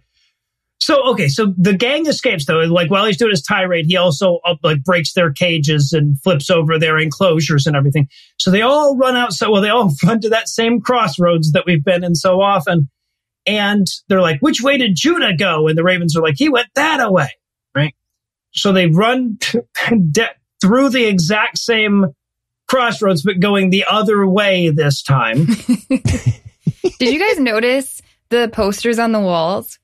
Oh, no. Yeah. There's good puns here. If you thought that we were done with the white sheets, we were not. The posters on the walls say things like "missing sheet mystery," "sheets, foul play suspected." Like, foul. Plastered. Oh, brilliant. Good one. Just plastered all over the wall. Yeah, and also, by the way, so that they can get a whole chase scene or like running to the rescue scene, we have to watch them keep taking corners, so they can't do straight-away. So many corners. But eventually they come to a dead end, right? They end up in this dead-end alley, but they can hear Judah crying through the wall. So the guy who bought Judah like phased through a wall. I mean, there's no with door. Judah. Yeah. Because they end up at a dead end. Yeah, they don't say how he got there. No, They don't explain any of this. And then they hear Judah crying through the wall or whatever, right? And they try to kick through it. Mm-hmm. Oh, and right before that, Drake says, It's a wailing wall, which makes me feel like they set up that entire nonsensical scene of he's just through a wall for that joke. They definitely did. You're right. That was the second best joke in the movie after Totally that. paid off. Yeah, absolutely. It's worth it. Someone was like, we need to make a joke about a wailing wall because we're in Jerusalem. There's so much inappropriate to joke about shit. Yeah, exactly. Like, how can we make light of the holiest place in the world to this large group of people? Right. How can we turn that into a sight gag? Just have a rooster make a joke about it. It'll be you guys fine. sleep for... Oh, a pun. Even better, yes. Sleep for a half hour. I'll draw a wall. Yeah. So they hear the wailing through the wall. Very clever. And they decide to kick through the wall to try to rescue Judah. But we see it from the inside and the outside. And from the outside, they're kicking a wall. And from the inside, they're kicking the ceiling. Yeah, how? The ceiling is collapsing. How is the ceiling collapsing from kicking the base of the wall on the outside? What did the spatial dimensions do a little change? Like, were they? I thought they were about to do like an Inception scene, right? Where they were like walking on the walls and see. Oh fuck, we're sideways and you're right. Maybe the animators just assigned. They were like, "Hey, you guys make this side of the wall or the building where they're kicking, and we're gonna make this inside, and we're not gonna talk to each other at all about anything else other than that." That's entirely possible. Then they came back together and they were like, we did ceiling. Well, we did wall. Yeah. Well, we're going to have to make fine. that fucking work. They'll never notice. Somebody needs to change it. Yes, somebody does. Fuck it. And then they just went with it. We'll make a wailing wall joke instead. It'll distract them. Really, if you think about it, they're still going to be drying their tears from that wailing wall joke at this point. Nobody will notice. Yeah, I'm sure. Yeah. So but they can't kick it in because if they try to kick the wall in, the ceiling will give and he'll die anyway. And then what would be the point? During this time, by the way, they accidentally kick the mouse Slink back into his cage again. How does this keep happening? There's a lot of accidents with kicking and ropes. I feel like Monty is actually just looking for an opportunity to kick Slink. Right? Like he's just like, oh, I've accidentally kicked you again, Slink, you fucking pretentious douchebag. Ooh, I won an Oscar. It was 1955, asshole. I think Slink might just be a little creepy and wants to hang out with Judah, the baby lamb. Oh, all right. And no matter which way we go, it's disturbing, so let's move on. But this is where, of course, Esme says, oh, we can't kick through the wall, but that's okay. Remember what the Scottish pigeon said. Only the king can say, and we saw the king earlier. Somehow we just knew, we recognized, we saw him when he was 5 hours old. Obviously, he still has the same chin. So, we recognized him. And he's like, well, how will we find him? And one of them says like, or I think it's Jack. He says, well, we'll all have to split up and go our own ways. And he's like, is that just a bad time or will we actually have little adventures? He's like, just a bad time. We're just. Yep. 100%. I wanted Jesus to actually show up here and just explain that, like, okay, I see you guys are trying to like do a metaphor for I do my thing. It doesn't matter. Animal stuff doesn't matter. I have a prophecy. I'm going to do a thing. Which of you is involved when really doesn't matter. I can't stress that enough. So it's time for another time-padding musical montage where each of the animals goes off to a background we've already seen to ask if anybody's seen Jesus. And a montage of animals being all sad about their Judaism, just like wallowing. It's so manipulative. We actually get a scene of Judah looking at us going, but I don't want to die. So fucked up. They're giving this to children. As a Jewish person. Yeah. Uh-huh. Yeah, he's literally crying, which is so weird that up until this point, he's just completely missed that. Like, we've all been let in on the fact that he's a sacrificial lamb. His mom was like, bye, go do great things and get martyred. And he's just now like crying about being killed. Yeah. No, I guess when you get right to it, like, it's just like, all right, well, now I'm nervous. Yeah. Right. And I love because they've got so little that they can do. Once again, they can only use these given backgrounds. So this is what we get in terms of looking for Jesus. Like, Jack will be like, is he left? Nope. Is he right? Fuck it. I give up. Right. What about up?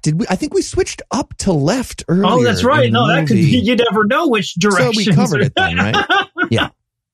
We get Drake just kind of looking over the city wall going, well, he's not in that courtyard. I'm done. So they all meet back at, this is so stupid. At the end of the montage, they all meet back at the spot where they started the montage, having accomplished nothing. Not a damn thing. But just then, they realize that Judah is gone. He's been taken away in the night. And there's a torches and pitchforks type crowd wandering by. They're leading Christ to Pontius Pilate for judgment. Guys, this is a weird fucking cartoon. Once again, just imagine if you didn't know the mythology and you were just like, wait, are they going to kill that guy? And there's just like dark shadows everywhere. Yes. It's so creepy and spooky and ominous. All right, so they run to see what's going on with Jesus. They don't make it to the city gates in time, though. The city gates get closed before they can get in. But Drake the Rooster can save the day with a little bit of wacky rooster parkour. Yep. I like that he's literally being led to be tortured. Jesus is. And they cut from the scene. They're like, we need some comedic relief. Let's have a rooster do parkour. Yeah. Yeah. What an appropriate thing to follow up that previous scene with. Right. Hey, Jesus is getting his ass beat right now, but this rooster can jump really high, so you should feel better about it. What about a pig sleeping right after that? He's gonna burp in his sleep, I bet, or fart. Come on, guys. And of course, this is, and again, like there's 3 clever moments in this movie. They all involve Drake the Rooster, apparently, but this is where Drake wanders by the denial of Peter. He's the fucking rooster that crows after the 3rd denial, guys. That was perfect. Yeah, that was pretty solid. It's in the Bible. They actually nailed that. I thought, that was pretty good. Yeah, no, I thought so too. I was just like, all right, credit where credit's due. I didn't see that coming. I don't know why I didn't. But right after he does, he's like, cock-a-doodle-doo, I've done my part. And then they throw him back over the gate and he's back with the rest of the gang. So that's all he does. It's not like he did it on his way to something else that moved the plot along. So that's, to be clear, that's God's plan. God was like, parkour, parkour, parkour. Peter denial 3 times, cock-a-doodle-doo, and throw him back out. Yes. That's my plan. Yeah, yeah, he had it all worked out. So, all right, I know what you're thinking as the audience. Are we going to get another sleeping montage or what? Yes, we are. We're going to spend a good 90 seconds now watching all of these animals sleep for the 3rd time in the film. Jesus. God, it might be 4th. Actually, no, it is 4th. It is 4th because we we meet them all asleep. Yeah. Oh, that's true. So it's the next morning. Boss, the Raven, Michael Madsen, shows up to tell him where in the Bible we are. This is the part where Jesus is dragging his cross to Golgotha. Yeah. Apparently they made Crucifixion Day like a bank holiday in Jerusalem. Yeah, right. Everybody's Everyone's off there. and just like Everyone who's anyone, yeah. buying little crosses from vendors. It's weird. Oh my God. And I love we get this whole big long thing where the animals are like, why are they torturing him to death? He's done nothing wrong. And I'm like, how would you guys know what he's done? Right.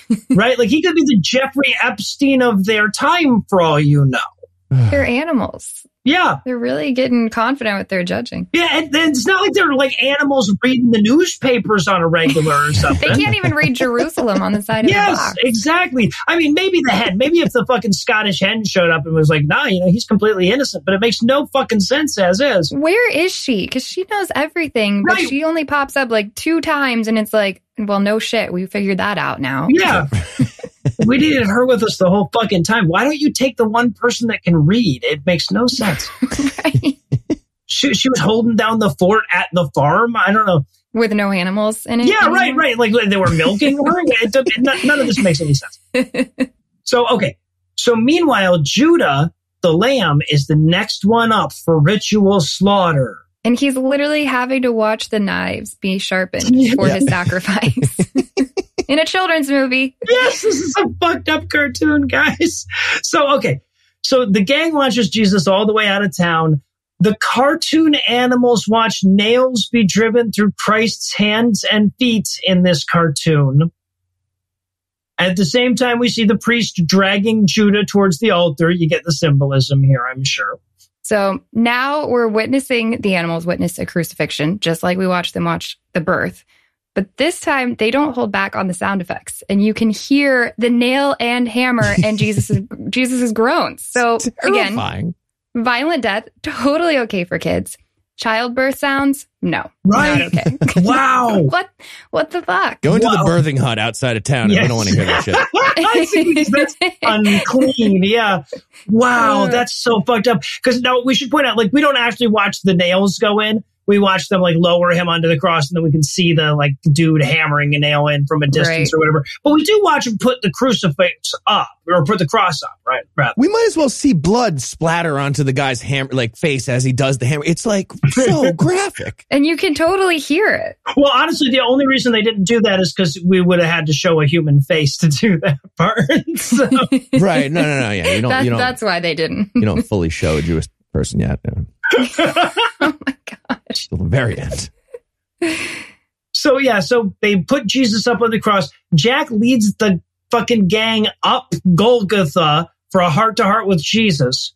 We go with the Gospel of John's version of Jesus' last words. It is finished. Just as a quick reminder, Matthew and Mark have, "My God, why hast thou forsaken me?" And Luke has, "Father, into thy hand I commend my spirit." So but what are the odds that everybody would get the last words spoken by their savior correct? Why would they go with it is finished? Like the other ones you just read were some things, but we get all right, yeah, I'm out. It's not going great. I'm up on this cross. Okay, I'm pretty sure I'm dying right now. Last words, I'm the savior. Got to make this good. Don't have it be done. It is finished. Stupid. It's because he knew his audience was animals at this point. He was like, I would have said those other things, but there's no people here to record it. So I'll just go with 3 words. Yeah, now it makes sense, right? Because the last thing that he heard that any humans said was, into thy hand I commend my spirit. But then I guess John had the pig's account of things, maybe. Powers. Yeah, exactly. Right. Yeah. He was just like, boo, woo, woo, woo. All right. Yeah, I guess that's it. So yeah, but Jesus dies.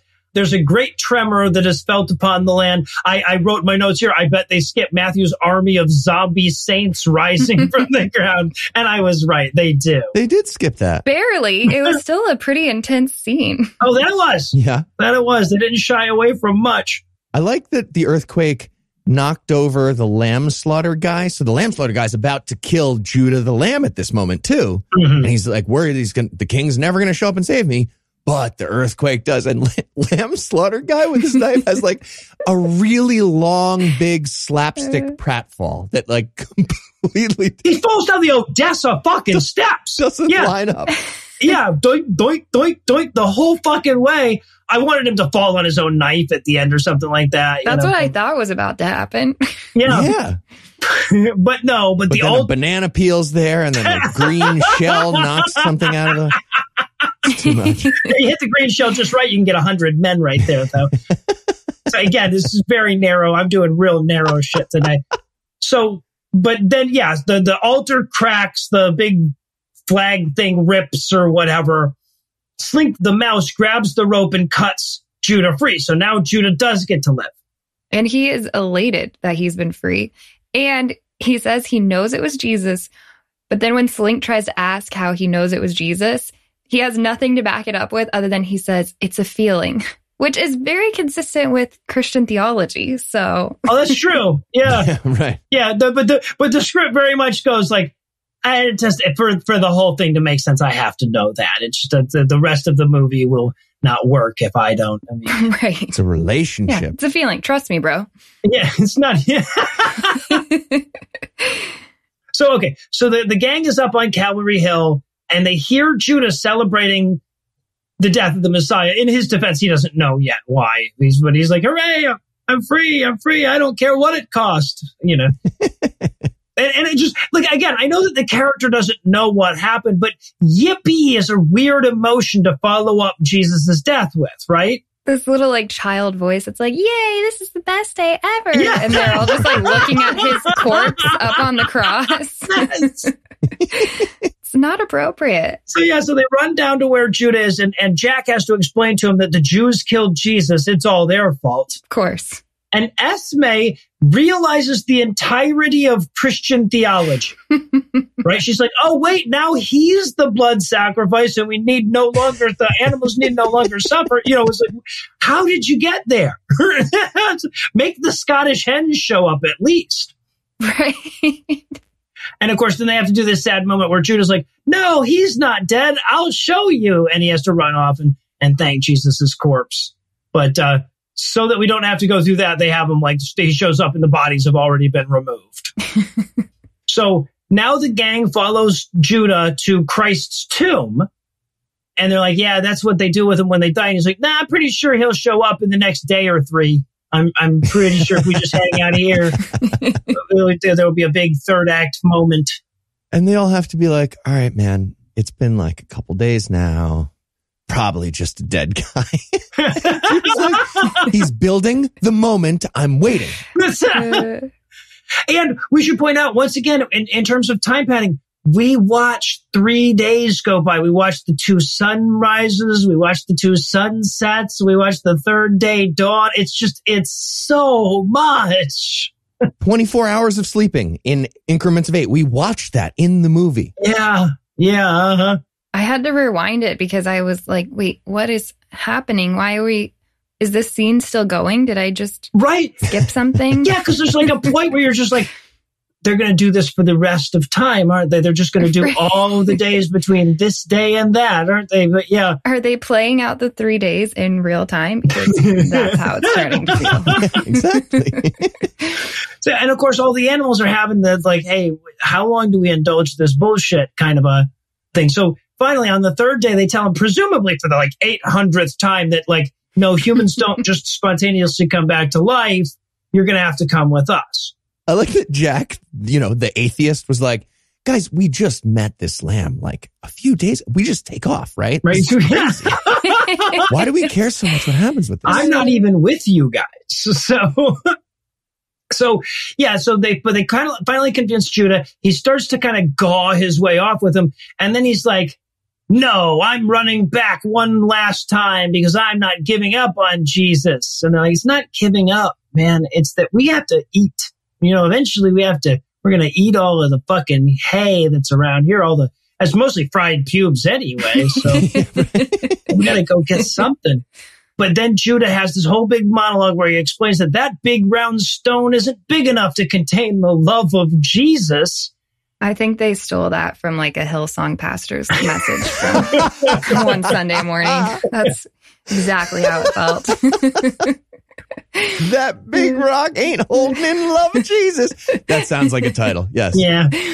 So, but just then, of course, the stone rolls back and Jesus steps out and he's like, I was hoping that there would be a lamb I could hug right when I came out. What? Yeah. Judah was so annoying about all of this. The amount of times they were trying to be like, hey, Jesus is dead. Hey, he's in a tomb. That I just really wish that they had convinced him to leave just a couple more hours before, and then we could have been done with it. He'd be like, well, shit, I guess he was dead after all. And then the movie would have ended. He lives the rest of his life as a Jew. And yeah, right. But he was so cocky and pompous about look, I told you guys, it's Jesus. It was just oh, fuck. That's not how life works, buddy. That's how Christianity works, though. Yeah. Then he just walks back up to Slaughter Guy. He's like, all right, go ahead. Go ahead. I didn't really help. So everybody shows up and comes up and gets scritches from Jesus, I guess. Right. I wanted Jesus to be like, oh, it's animal. I thought, my lady friend was going to be here, maybe. You guys again? Animals are cool, though. Yeah, right. Are you guys eating pubes? And this is, of course, the first time we get an actual good look at the Jesus face. This is when Jaws finally comes up on the deck a little bit here.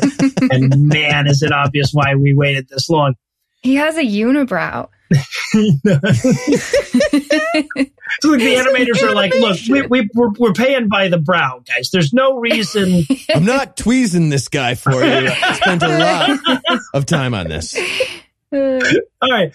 So now we wrap up. We start with Judah and his mom's reunion. Judah comes back to his mom and and I feel like he should come back and say, lady, you knew they were taking me to kill myself. There was not a time for euphemism. Right. All right. What the fuck? They Thank you. You guys need to talk about this, clearly.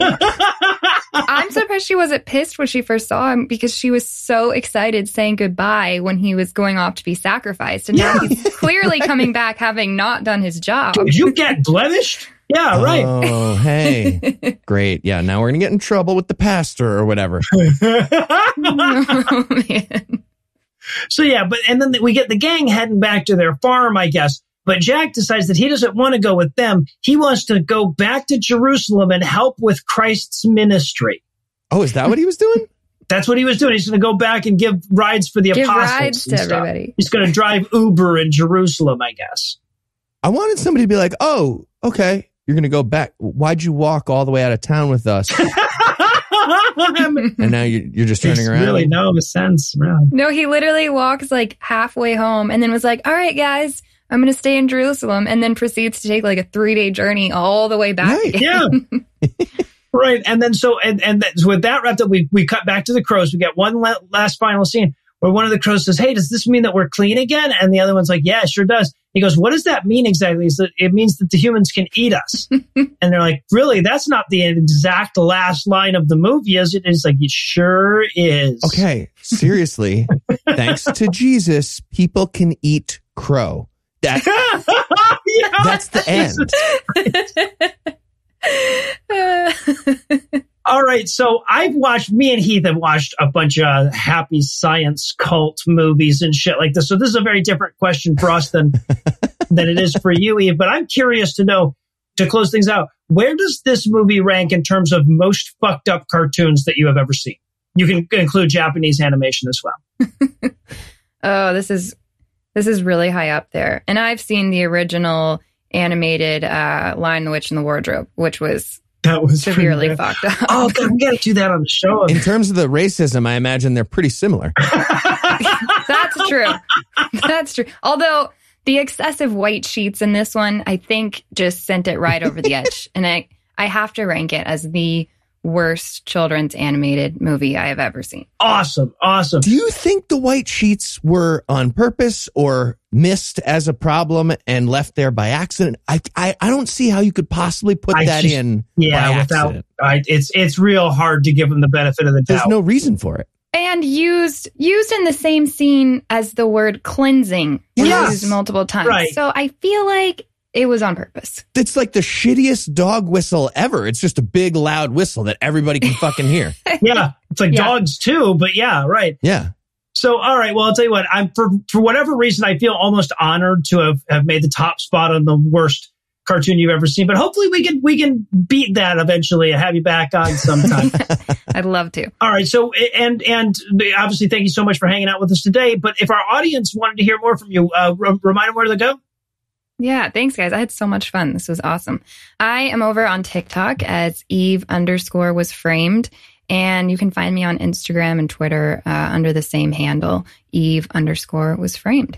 Awesome. Or just check the show notes. We'll have everything linked there as well. And well, that does it for our review of The Lion of Judah. That's not going to do it for the episode just yet because we still need to drop a pin into next week. So Heath, tell us what's on deck.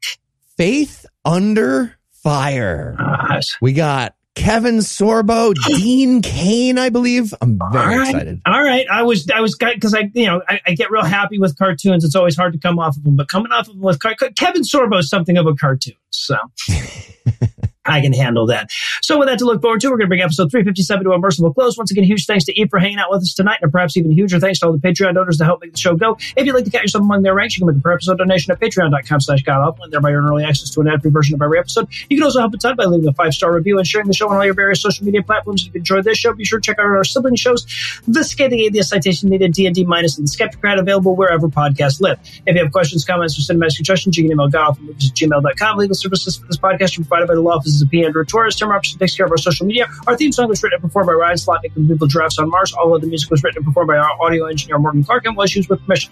Thanks again for giving us a chunk of your life this week. For Heath Enright, Eli Bostic, I'm Lugeons. Promise to work hard to earn another chunk next week. Until then, we'll leave you with a Breakfast Club close. Jesus of Nazareth went on to visit people in visions as a white guy for some reason.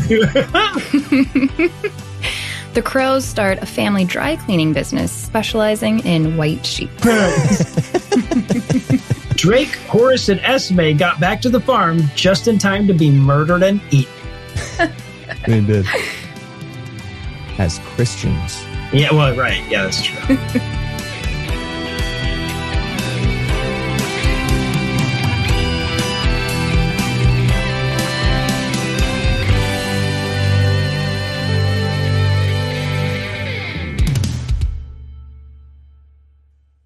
The preceding podcast was a production of Puzzle and a Thunderstorm LLC, copyright 2022, all rights reserved.